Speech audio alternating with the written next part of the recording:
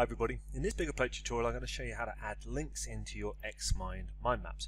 Very easy process and a really useful little feature for lots of different things, so let's take a quick look. So, as it says here, there are a few different things we want to talk about in terms of adding a link. So if I just zoom in here a little bit, the first thing is what might we want to link to? Well, there's three things really that you can do with an XMind. You can link to a website, you can link to a file or a folder on your own computer, or you can actually link to a topic within the same mind map, which is particularly useful when your mind maps get quite big. To be able to direct yourself over to a different part of the mind map is quite useful without having to use lots of relationship lines. How do you do linking? Well, there's three ways you can sort of access the same feature. The first is up in the main menu, as you might expect, by saying Insert, and just scrolling down here, and you can add in Hyperlink. Now here you can see you've got lots of options here to enter a web address, so we could say www.biggerplate.com as an example. Say OK, and that's added in a hyperlink that if we click that, that's just going to pop open our web page just as we like it there. So there's our link. So that's how you can link off from the main menu. Alternatively, if you don't want to keep going up to the main menu every time, what you can do is just right click with your mouse, and again there's an insert, click down here, hyperlink, and the same options again with web, file and topic. So there's an important thing here that I use all the time in XMind, which is shortcuts. Really good way of saving yourself time. You don't have to keep moving around the menus. So again, this shortcut in XMind, if you want to create a hyperlink just without using your mouse, is just to hit the control key and the letter H.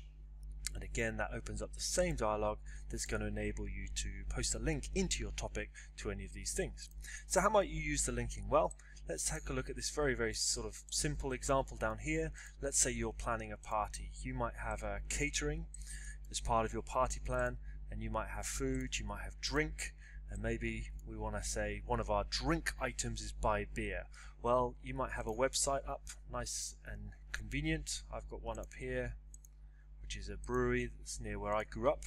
Excellent beer, English beer, and you could just take this web address up here, copy that, and then come across and again use any of those mechanisms. We could do the right click, insert. You see we've got all these different options, but the one we want is hyperlink. I could just paste that, save that, and I've got my little reference here for when I want to buy beer. This is where we're going to get it from, the great guys at Hook Norton in Oxfordshire. So what about if we wanted to save a link to a file? Well, again, we can use the same principle. I'm going to use Control H this time, and we could link to a file. So again, we can say enter a path through a folder or a file. We can say choose a file. It's going to pop open a dialog looking at our different files on our computer. And let's just say, for the sake of example, that we're going to link, let's say this is our catering menu for the mobile bar perhaps.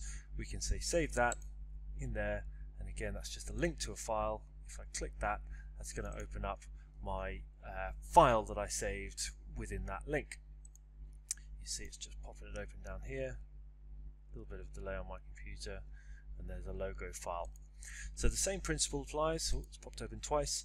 Again, the final thing we might link to is actually a topic within the map itself.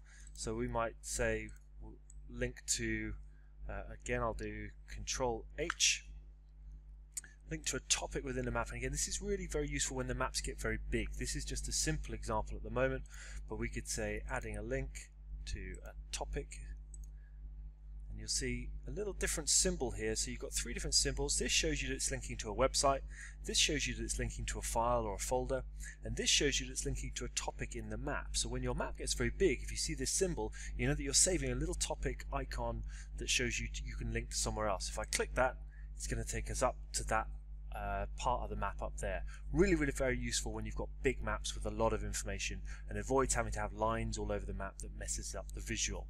So that's how we add links in an XMind Pro mind map. I hope you'll find that useful, and hopefully you'll get started with that right away. For more tutorials and training, head to biggerplate.com as always, or subscribe to our YouTube channel.